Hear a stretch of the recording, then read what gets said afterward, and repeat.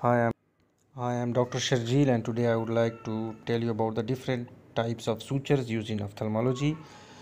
So, cataract surgery is the most common surgery in ophthalmology, and it has evolved to sutureless, but still suturing is an art, especially the microsurgical suturing under the microscope, and every ophthalmologist needs to master this skill.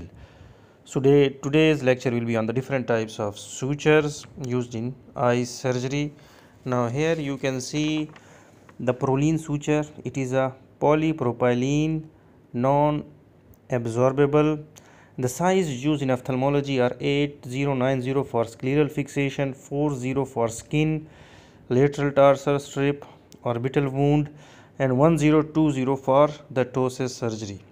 Here you can see the pack. It is a double needle Prolene suture, and it's one of the less common sutures used in ophthalmology.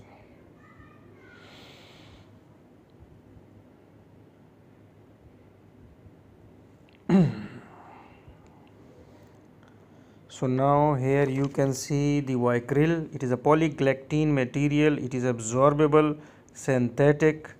It supports wound for 2 to 3 weeks and can be used for subcutaneous tissue, muscles, lids, DCR flaps, sclera, and conjunctiva. Usual sizes in eye are 40, 50, and 60. And you should also know about the different types of needles used.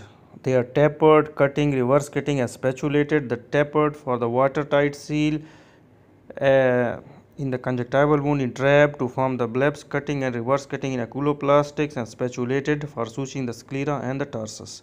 Now here you can see the 10-0 ethylene. It is a nylon monofilament non-absorbable, usually size 10-0, is used for corneal stitching, corneal tear repair, keratoplasty, and cataract wounds formation. One of the most common needle. Now the silk. Silk is a natural polyfilament braided non-absorbable suture.